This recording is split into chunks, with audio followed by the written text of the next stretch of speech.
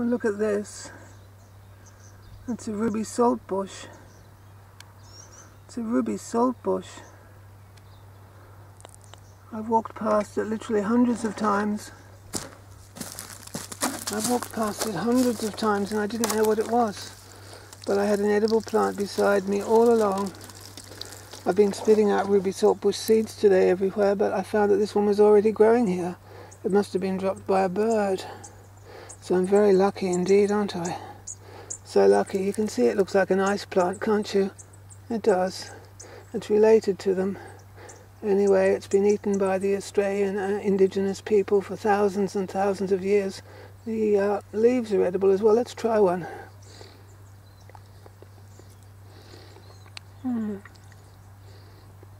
I can taste, yes, that salty flavour. That's obviously why it's called saltbush.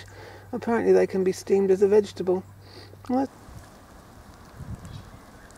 Now, as I was saying yesterday, before the card ran out, this is ruby saltbush. It's coming up all over the place. It's to be encouraged. I'm throwing seeds around to encourage it. This one was here all along and I didn't even know until I discovered they were edible. I have edible berries and the leaves are edible as a cooked vegetable. So, and I tasted them yesterday and they had a salty flavour. I'm going to collect some from a larger bush now and I'm going to eat them. I've got a salty taste and they're rather juicy and succulent. Ruby saltbush, Australian bush tucker. Learn to recognise it. Related to the ice plant.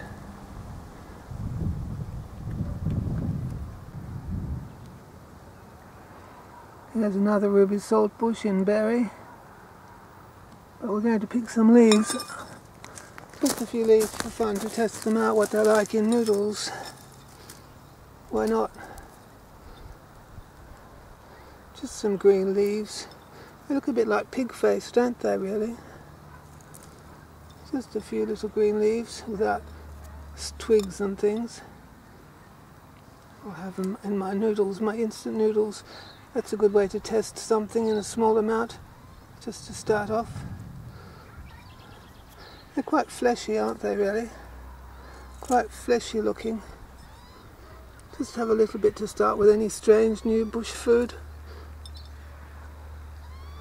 So, and here's a couple of berries. Not quite ripe. So the fruit can be used as a fruit, as a berry, and the leaves can be used as a vegetable, a boiled vegetable. I haven't read that they're eaten raw, but I have eaten a couple raw. And they don't seem to do me any harm, do they? They've got that salty flavour. Listen to that thunder.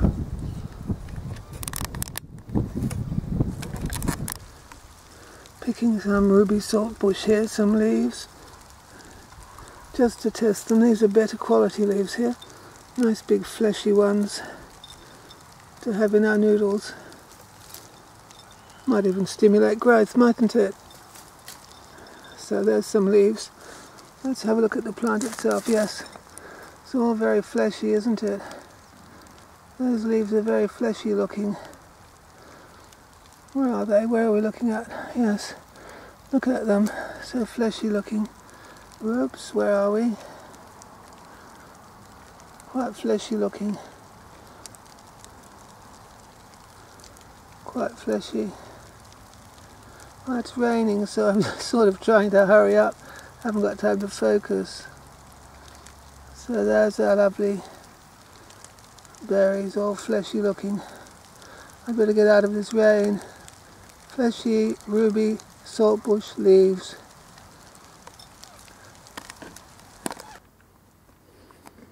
Well, here we are. I've just picked this bowl. I'm not going to eat too much since it's my first time. I've picked some nice little bits that are like broccoli. And remember, we don't have to add salt to this because it's already salty. So I'll have it with some noodles now and I'll tell you what it's like afterwards. I'll just eat one plain. Juicy and salty, so that should be nice.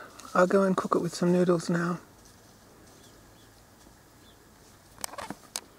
Just mixing them up here with some macaroni noodles. Even if they weren't used as a vegetable, they'd be a very pretty garnish anyway. They look just like parsley, don't they? Anyway, I'll cook that now and we'll see how it goes.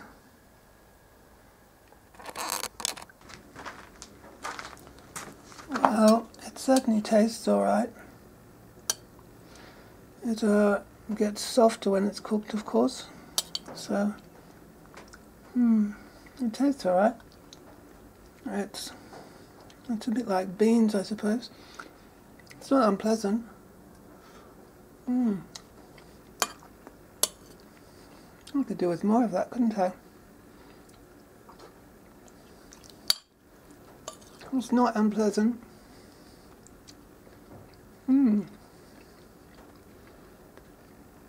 There it is. Not unlike beans or broccoli, just like any other green vegetable. And it's free, so next time you go to camping, try some. See ya, and remember, always consult a wild food expert before eating wild foods. That's fair enough, isn't it? Moreish. I'll have to cook up a real big mess of them next time. Look at that stuff. See ya.